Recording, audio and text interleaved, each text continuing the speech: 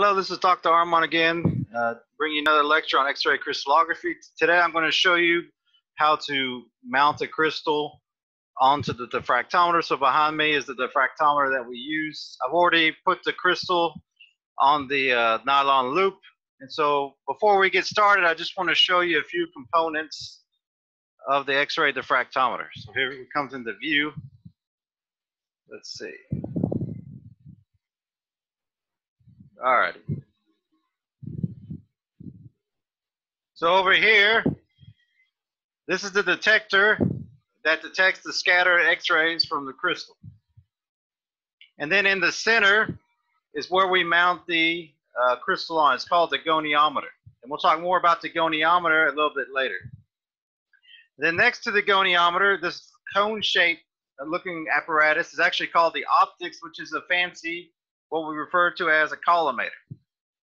And then behind the collimator is inside this type of contraption here. This is the monochromator, and then this is the source on the very far, I guess it would be right on the screen. So the X-rays are generated in this source. The monochromator selects the appropriate wavelength. The collimator or optics focuses it into a coherent beam, and then we have the crystal that's on the goniometer, and the X-rays get diffracted and hit the detector. Now this is a copper source, so that means copper is the target used to generate the X-rays that we use for this diffractometer. We also have a moly source behind it as well. So now what I'm going to do is I'm going to show you how to mount the crystal. So let me bring that up.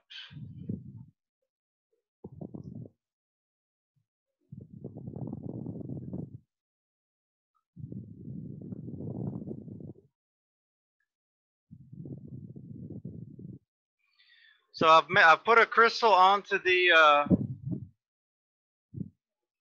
goniometer head, and so right now I have the crystal in the center of that target. And so what we want to do is when we rotate the crystal 90 degrees, we want to make sure that that target is always on the crystal. So let me see if I can highlight the crystal a little bit better. You see right there in the center of the target is the middle of the crystal. So you always want to make sure that the target is in the center of the crystal. And this is at 0 degrees. So this is what we call the phi axis. The phi axis rotates the crystal. And so now that we have it centered at 0 degrees, we're going to move it to 90 degrees, so perpendicular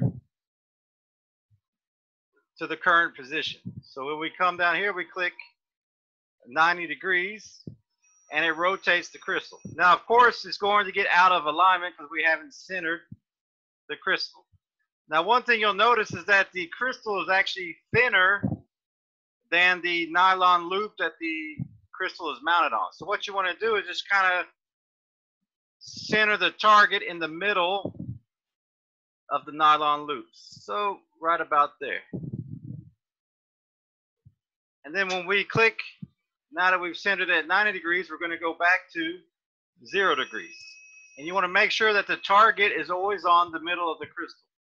So you see at 0 degrees, it didn't move much. Now we go back to 90 degrees. You see that the target is always on the crystal. Now once you're satisfied that the crystal has been aligned at 0 and 90 degrees, what you can do is you can just check at 180 and 270. Just check it. Don't change it because you'll mess it up. But if we go to 180, you see it's a little bit off, but don't mess with the alignment. Then we go to 270.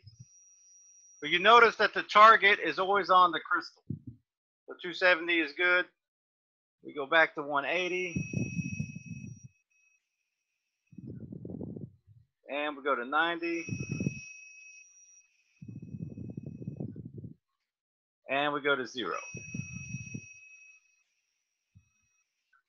And that's how you mount a crystal onto the diffractometer. You set it, you put it in what we call a nylon loop. So this loop here is a nylon loop, and inside the loop we have a very thin film of what's referred to as paraffin oil, which is a very thick, sticky substance. And then the crystal attaches to that oil, and then under the cold temperature, it's like a glue. So the crystal doesn't move. Also, you want to take note that your crystal is uniform in shape and clarity. So there's no cracks, there's no fractures. It's a very good looking crystal. And then you start at 0 degrees on the phi axis. You align it up and down, left and right. Once you center it, you go to 90 degrees, and you do the same thing. So you keep on going between 0 and 90 degrees until the crystal is centered. So when you move it from 0 to 90, it doesn't change its position. That means it's been aligned correctly.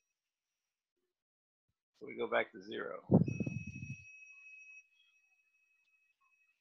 And now that the crystal has been aligned, the next thing we will do is what's called a unit cell indexing, which I'll show you in the next video. So for this concludes this video on mounting a crystal. And until next time, Dr. Armand signing off.